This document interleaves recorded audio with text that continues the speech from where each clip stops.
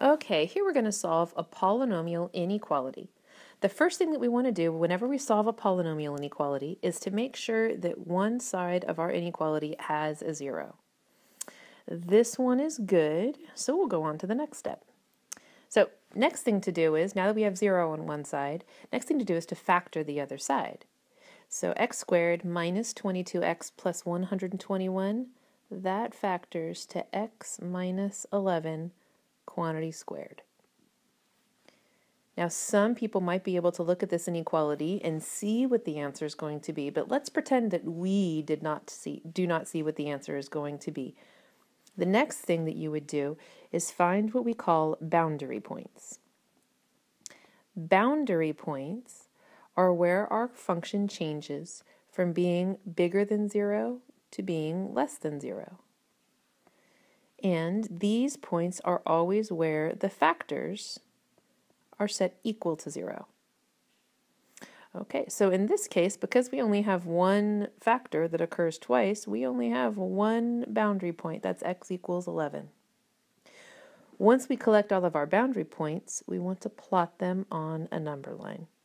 So I'll put x equals 11 here, and then just for fun, maybe 0 way over here, and 15 on the other side. Okay, so at x equals 11, I'm going to make this divide up our number line into columns. And I want to pick some test numbers to the right side and left side of my boundary point. Now, easy numbers to pick to the right and left of the boundary point, 0 whenever it's there. And then 15 looks good. I just put that randomly in for reference, but 15 looks like a good number to choose too. So when we plug in x equals 0, it doesn't matter which form of our inequality we can plug it into. We can plug it into this top unfactored form or the bottom factored form.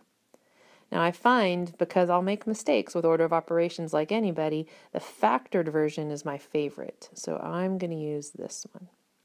So if we plug in x equals 0, we would have 0 minus 11 squared is less than 0. But 0 minus 11 is negative 11.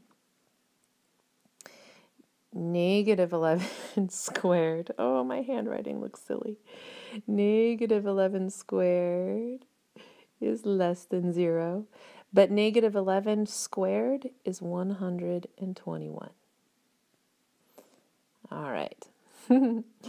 121 is less than 0. We need to ask ourselves, is that a true or a false statement? So we have 121 is less than 0. That's definitely a false statement.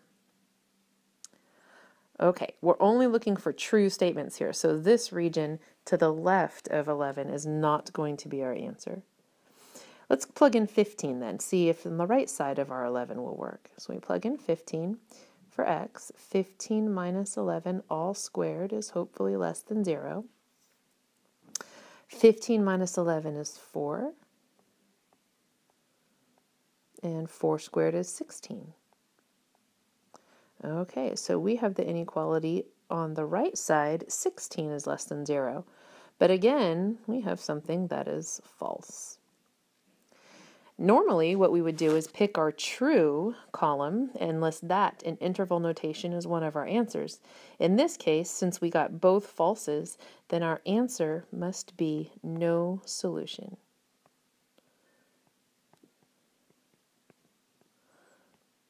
If it's no solution, there's also nothing to graph except an empty number line.